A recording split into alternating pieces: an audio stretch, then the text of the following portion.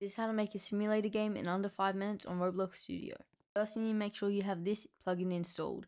So it's called Simulator Generator, and I'll put the link for it in the description. And once you've got it installed, make sure you click Generate. And here you can customize to whatever you want. So in this tutorial, I'm going to make it a clicker. And you can change the monetization. I'll just do 50. Then select the amount of areas. Maximum is 7, minimum is 1. So I'll just do 5. And you can click Continue. Then click Generate. So here, as you can see, all the levels have been generated and all of the GUI buttons are on the screen. All of the levels are preset, so they won't be different each time you generate them, but they do work. So right now when you click play, everything should work like this. The leaderboards were there, and then every time you click on this button or click on it and click on the screen, and you'll start gaining money and you can buy the different. So you need to go to create.roblox.com. Then click on your game, then go to settings, and also you need to make sure that it's enable studio access to API services. This needs to be turned on.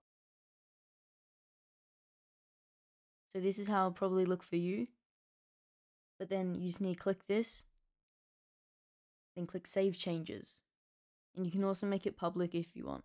And make sure you get the Robux when someone buys your product.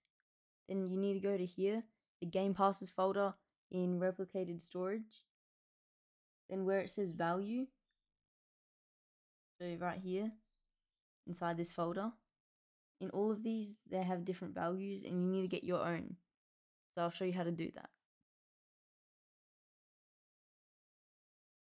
Go back onto your game, then in here, passes, click create a pass, or you can do a developer product. So here, just type this in. You can name it whatever you want, but probably just copy me if you want it to be easier. And once you've made it, you can click on it here and go to sales and make sure item for sale is turned on and give it a price. So once you got your price, you can click save changes. So right here. Then to get the right code, after where it says passes, copy that and then paste it here where it says value.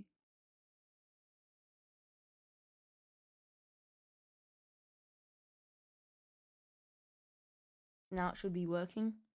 Then you can go ahead and do it for the rest of the things. So just click create pass, name it whatever you want, then click save. Then again, once you've made it, you can click on it, copy this number, then paste it in here. Then as you can see, all of these levels will be generated like this. They'll look the same and they'll have also purchasable things in every level. And that's the end of the video now. Thanks for watching. Make sure you like and subscribe if you want to see more videos like this.